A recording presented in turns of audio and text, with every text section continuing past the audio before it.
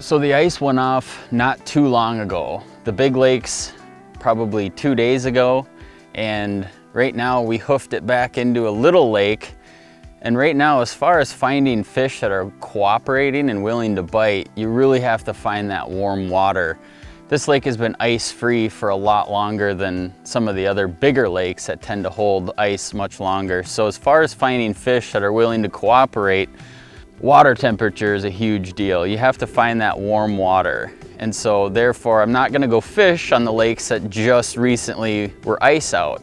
And I don't know if you can see behind me, but the main lake back here is back behind these trees, and we're sitting in a little pocket. It's real dark water, the bottom's really black, so this is gonna absorb a lot of heat, and this is gonna warm much faster. Now I don't have a thermometer, but this is just pretty common practice, that these little bodies of water, these little north bays, they just warm a lot quicker, and the fish are gonna be a lot more active, and along with that, so are the bugs. And I believe that that's why the fish use these areas. The water warms quicker. I mean, they're probably just like you and I. I'd much rather swim around in warm water than I would cold water. So as far as temperature goes of water and food, this is the place that first comes alive. You see these trees back here and stumps and everything. There's some cattails. There's just a lot of diverse habitat in here. And that gives off a lot of heat as well, and cover. A lot of us at Wired to Fish like to get a little bit adventurous, and that entails maybe having to break through some brush occasionally. And to keep my rod from breaking and my line from losing its integrity, you know, the rod gloves, these little rod slicks, are definitely nice for doing that. They keep your line from getting beat up, your eyes from getting bent, and etc. So we use those along with a backpack. I like to go simple, lightweight, and just hoof it back. I'm not dragging anything, and I'm able to carry a lot of stuff. You know, if you take a look at this, I have an assortment of things. I have some bobbers, some camera gear, a small tackle box. This allows me to jump from lake to lake and just be really mobile. So I'm just going to start flipping real close to the shore before I adventure out any further. I'm going to start close and then work my way out, because I don't want to catch a fish way out immediately and drag it through potentially a whole school of fish and spook everything out of here. So I'm just gonna ease in here real tight to the bank, see if there's any fish hanging out around these sticks and stumps and laydowns. There we go. Oh, I got one. Look at that, right away. This looks like a bass. It is. I got a largemouth. Ha! I got a little largemouth. How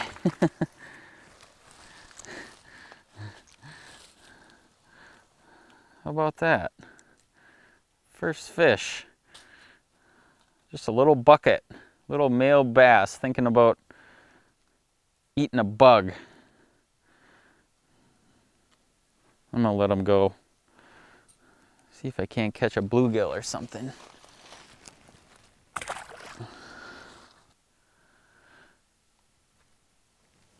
That's another bass.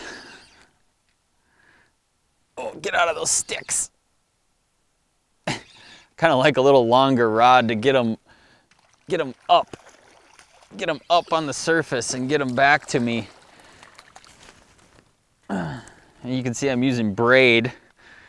I have about an 8-pound braid to a 6-pound fluoro leader. This is what my bobber and everything is sliding on.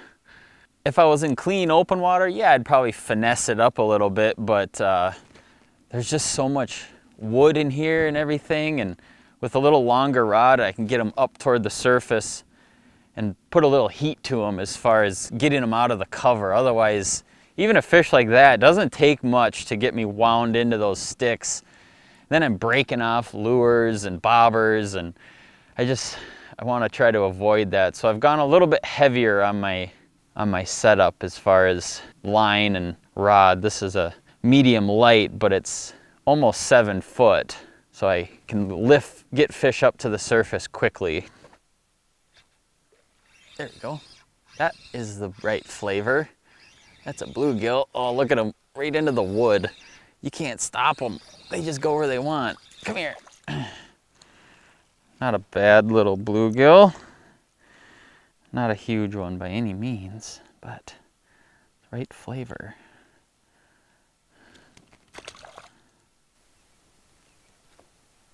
There we go, got that one. Look at it, he's going to get me around that tree. Oh, he's stuck in the tree. Oh gosh, I got him.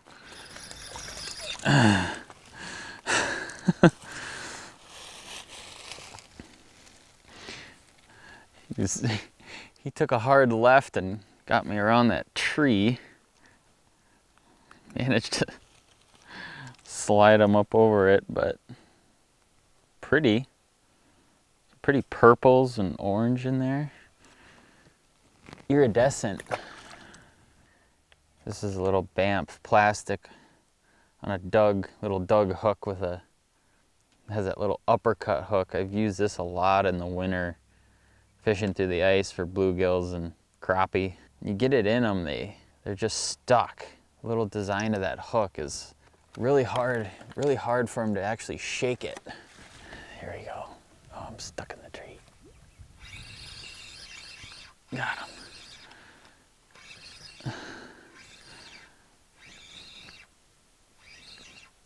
Which way is he gonna go?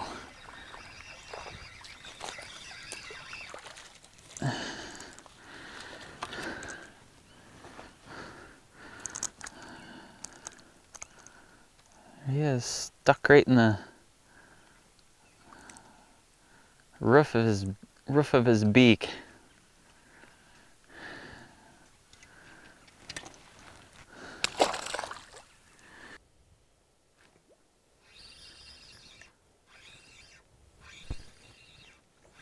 I can't trying to get him to go one way and he wants to go the other.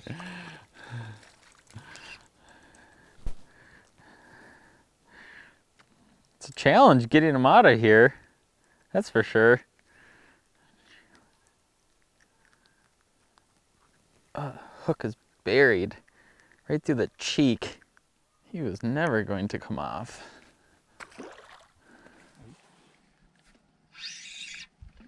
Oh, wow. Here we go. There's a nicer one. We were on the other side of that tree, and now we moved a little bit over here. We actually found a few bigger ones, but that's kind of the deal.